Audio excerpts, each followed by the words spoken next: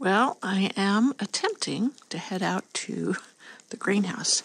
Now, snow is up to my knees, so we'll take it as easy as we can. I'll grab this shovel here on my way to help steady myself in case I get on uneven ground, but also so that I can shovel the snow away from the door of my greenhouse, and I can get in to turn up my heat. Oh.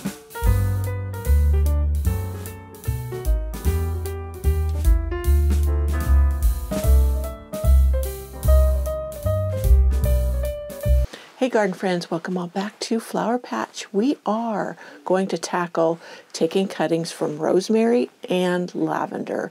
They're both done very similarly, and we are going to get more plants so that we can create our own topiaries with them, which is a lot of fun. And or maybe you want to create a hedge. That works too. So let's get started.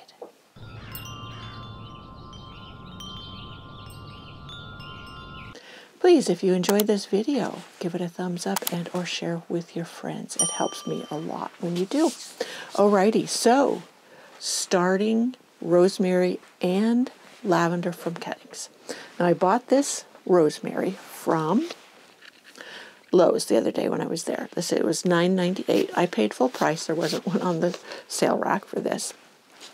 But what's great about it is it's full of lush green growth. You want nice tender growth for starting the cuttings. Now what's amazing with rosemary is I could take like this long stem here on the side, poke it out, cut it off, and I could get a few cuttings from it. And then the lavender. Now I was looking at this lavender. Now, usually it's recommended that you not use the stem that has a bloom, but this one is loaded with blooms on almost every stem. Now, this is a bloom that snapped off, so that's one stem I'm going to use. Now, this one has a bud. So, what are you going to do? Well, as I said, I just cut off the bloom, and I go ahead and take the cutting, and or I will attempt, some of the side shoots, they're a little too soft, so I don't think they would hold up, but I'm going to try a couple just to see how that works. So we'll start with the rosemary. Now I'll get my nippers. I have two of these. This one's orange. You can see how it was orange. Now it's getting a little dirty looking, but I'm going to nip off one of the cuttings. I'm going to nip off a piece of rosemary and show you how I'm going to treat it to get more cuttings from it. So, first of all, I'm going to hold you up closer, and then you see this right here, this one, I'm going to go all the way down to the base, and I'm going to nip it off. Now, normally it would have been sitting on the counter so that I could grab it or hold on to it, but so here is this piece. So now I'm going to show you close up as I do this. So here's my lavender stem. Now these side shoots, they're still pretty tender, but I'm going to go ahead and nip them off and set them over here. I might try some of these real small ones. I'm just going to put in my compost bucket and call it good. So I'm just stripping these off. The larger one, see, this one had a little bit larger stem, so I could take a chance on that one. But you see how this is all green? Now it started to get woody down here, and you don't want woody. You want the nice green lush stem. Uh-oh. Sliced into it a little bit there. Be careful, my nippers are sticky. They must have something in them. I need to get my WD-40 and give them a squirt. Okay, so we'll put those in the compost bin. I have a little bucket that I put things in. And you can see that this has a lot of nice areas to take the cuttings. You finish this off. Okay, let me see. This one, this tip is just a little too green. So I'll nip that off. And then I'm going to come down here below a node. There's a node and there's a node. See this? And I'm going to cut it right there between this node and that node. Now, let me brush these out of the way. And so I will continue to take these off. These little, some people use a knife. That's pretty easy to do too. And there you have a cutting with 1, 2, 3 nodes. Now I'm going to put it where these two are below the soil. And then here's another cutting. So it looks like I'll only get 2 from this one. And I'm going to cut off this woody part. And this has, the nodes are much closer together. So even though it doesn't have any leaves, this one is fine to use for cutting material. So I'm reaching for my rooting powder. I'm going to put a little in the lid. And then I like to use a paintbrush. This is an old paintbrush. And then I will just put it all over these cuttings, the nodes where the roots will emerge. And I'll set that aside. And I'm going to go ahead and try this one. Well, I got to be careful because it's going to strip too much. And you see how much narrower this is? I have my doubts about that rooting, but I'm going to try it anyways. So I'm just going to cut this leaf, this foliage off. And then I will paint it too with the rooting hormone. Now, I could have a deeper container and dip it in there, but I won't dip it back in the original container because that will cause it to get yuckies in it. I want to say corrupted, but that's not the right word. Excuse me. All right, so now I'm going to, here's my medium. I've moistened it. This is like potting soil. You can loosen it with perlite or whatever. This is actually a seed starting mix that I had put in here to start seeds, but it'll work for this. So I just made a hole with my paintbrush, and then I stick my cutting in there. This is not quite down there deep enough. And I put it in there. So here's another one. And if I need to top it up, I will, but that's fine. I want at least 2 nodes beneath the surface. Now this is the one that's the newbie. And I will nip the tip out because I don't want it to focus on top growth. I want it to focus on putting on, whoops, I pulled when I shouldn't have. Putting on roots. So that is how I do the rosemary. Now the lavender is similar. So as I said, you see it's full of blooms. So I'm just going to go and I'm going to nip off the bud. Sad. It smells so wonderful. And then I'm going to go down to the very base of where it emerges from the plant, the stocky stem. So I'm going to do the same thing. I'll lay you over here, lay the camera over here so you can see it. And I'm just going to trim away all these little side shoots.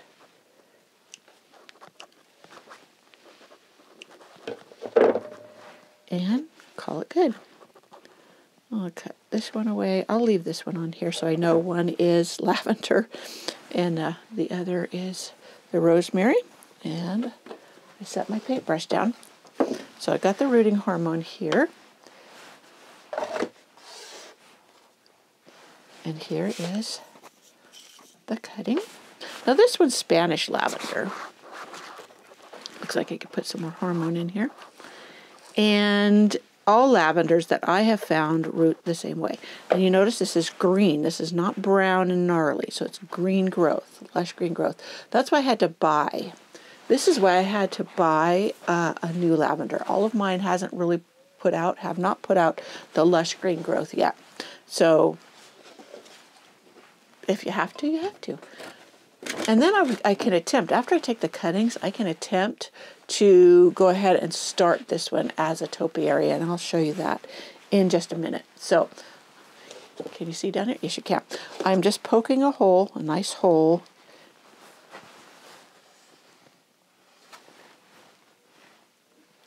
Sorry, forgot to turn off that camera.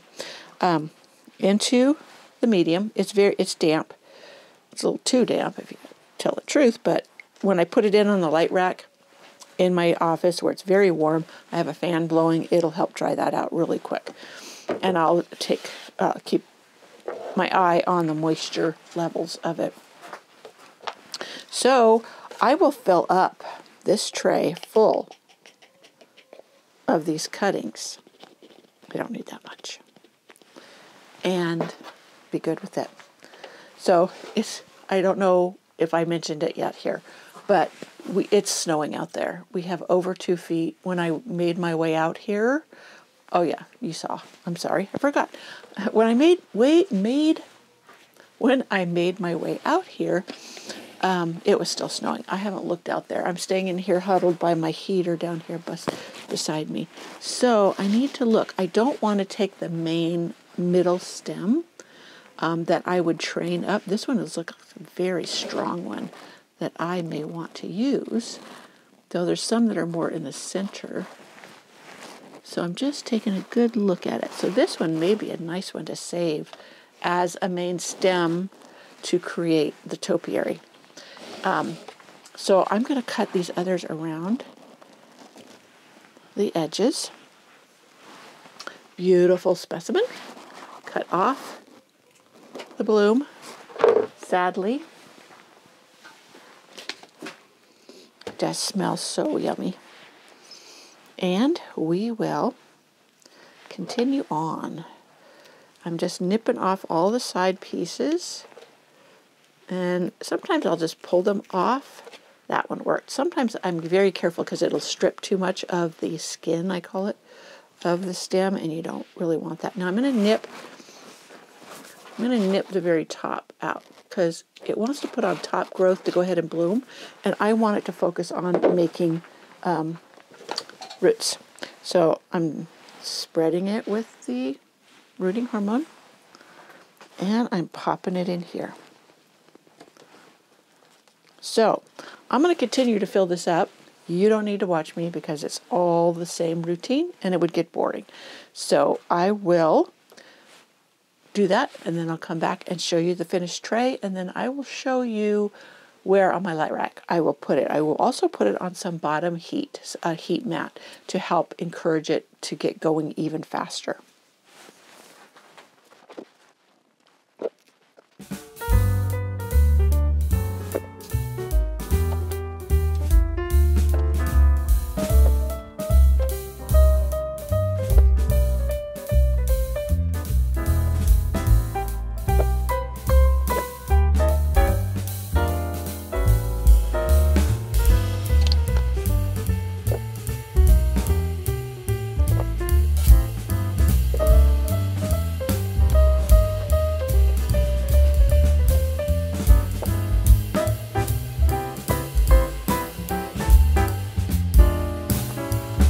Already, I have the lavender trimmed off as many as I can. You can see how many I have in here. I have 3, 9, 15.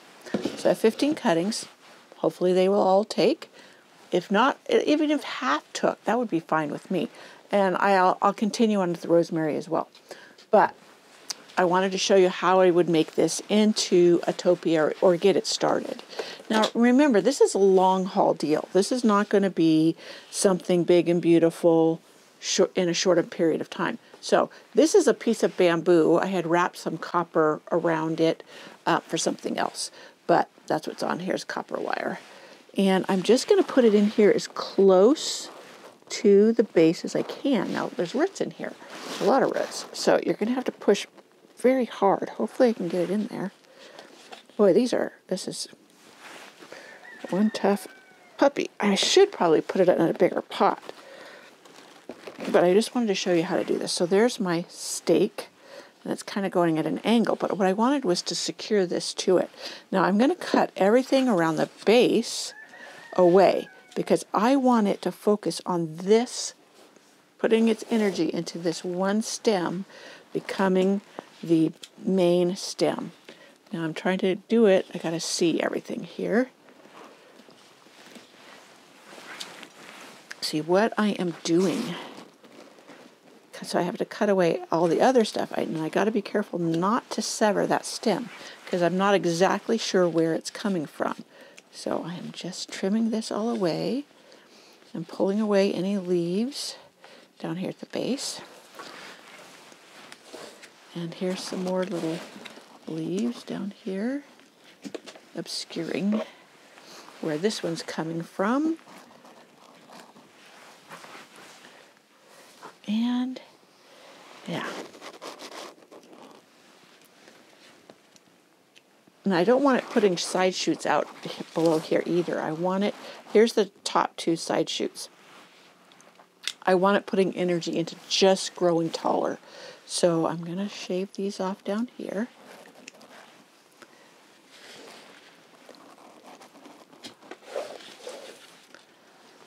And I'm just going to hold it up here. Now, oh, I don't have any pantyhose strips. Normally, I would have little strips of pantyhose I had cut up, and I don't think I have any more in here right now.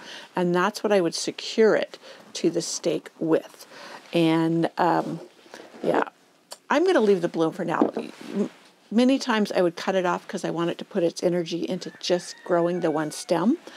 And as it puts on more growth, as the temperatures warm up, after the snow melts, you know, next week we're going to get to 75 degrees here, or at least that's what's projected. Hopefully it holds true, and that's what will happen. So, okay. So I will tie this to the post, little stake, and I will continue nurturing it. And as the stem grows, I'm going to be removing all this lower growth and keep at it because it will try to put out shoots from the bottom, etc. And though it was hard to do, because this was a beautiful lavender, to cut away all the blooms and whatever. But if you have an intent and you know how beautiful this could be, then it's not as hard as you think. And for $10, it was worth it. And if I somehow ruined this plant or damaged it to a point that it died, I would have all these cuttings to make the same thing with. So let me look how tall this gets. 14 to 18 inches tall. So that would make a really pretty topiary. Can you imagine all the blooms on top? Like if this was the stem and then you had the blooms on top, that's what I'm going for. So I will secure it. I will probably, because this thing seems pretty root bound, I could be wrong, but I will pot it up, and I probably will use one of my beautiful terracotta pots because I love it. Things in terracotta, especially like lavender and rosemary, who like their roots to dry out a little bit and not be too moist. That works perfect for them. So that's how I turn lavender into topiary, and it's not any different with the rosemary.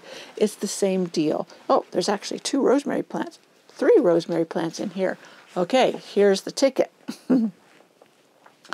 I will divide these into 3 different plants, and then I will go from there. So that is what we'll do here. I'm going to finish taking some cuttings to fill this up, and then I think I will share with you in another video, because I don't want this to get too lengthy, of my dividing this out, the 3 plants, and how I'll turn it into topiary. Now, one of the ways, and I probably will explain it then, I could leave, it looks like there's more. Oh, I see. Okay, I have been cutting it off. Oh, I will go with it then, and I will share with you in another to make the rosemary topiary.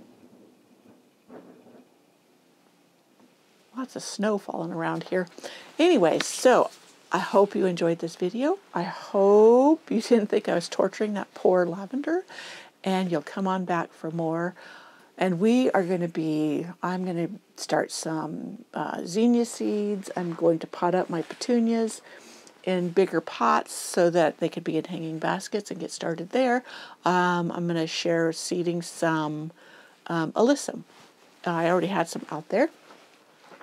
And all of that. I have some spring planters that I want to plant up. I got some plants from the Lowe's, and I have an idea for some early spring planters, or mid-spring by now. I don't know. Once the snow melts. I didn't want to have them get buried in snow, so I haven't done those yet. All right. I hope to see you in my next video.